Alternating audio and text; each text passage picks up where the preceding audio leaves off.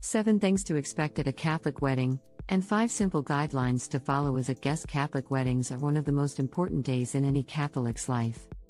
And just like any other type of wedding, they can be a little overwhelming to the hosts, the planners, and the church, considering all the planning and preparation involved to see the ceremony through to success.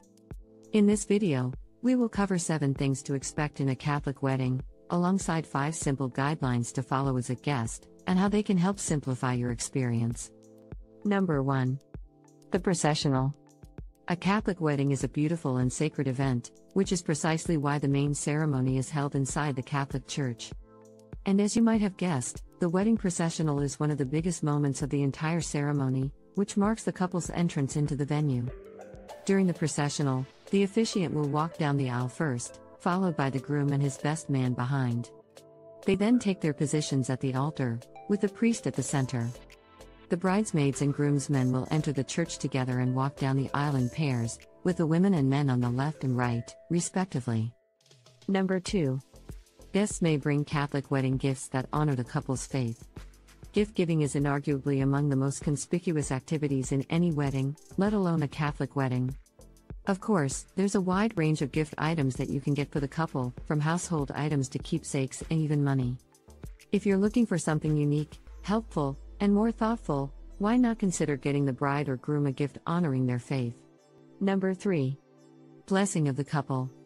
As the official start to the marriage, the blessing of the couple is a very special moment for both the couple and the guests during a Catholic wedding. This is when the priest or deacon blesses the bride and groom with holy water and says a prayer for their union. Number 4. The Nuptial Mass.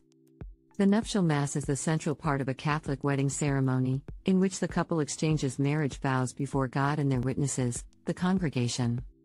Number 5. Communion and the Eucharist.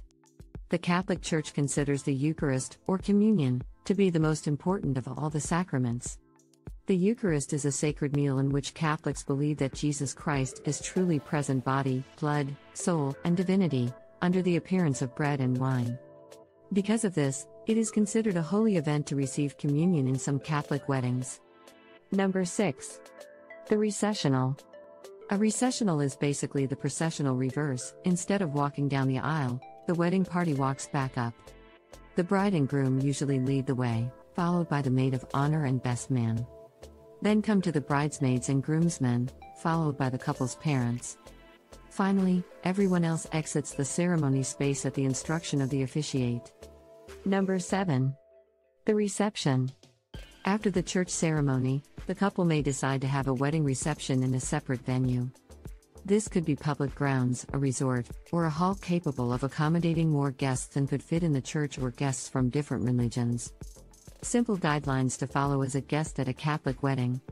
As a guest at a Catholic wedding, you should follow a few simple guidelines to avoid any potential problems or awkwardness. Number 1. Attire. Most Catholic weddings do not have a strict dress code. A suit or a simple shirt and tie could do for a guy.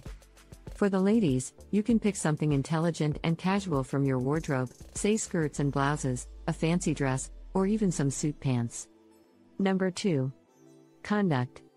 It's good to remember that this is a religious ceremony and an event that demands respect and sanctity.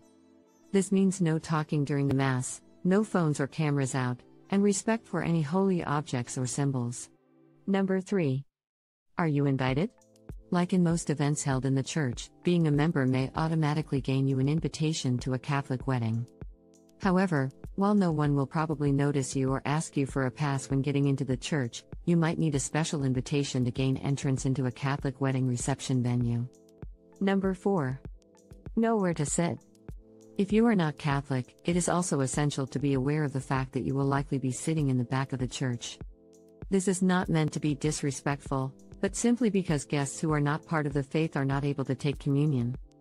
Number 5.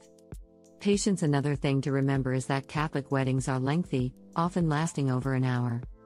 So make sure you're prepared for that before heading in. You'll probably have to free your entire day if you intend to stay up until the after party. Please subscribe to our channel Best for Bride for future updates and visit our website www.bestforbride.com.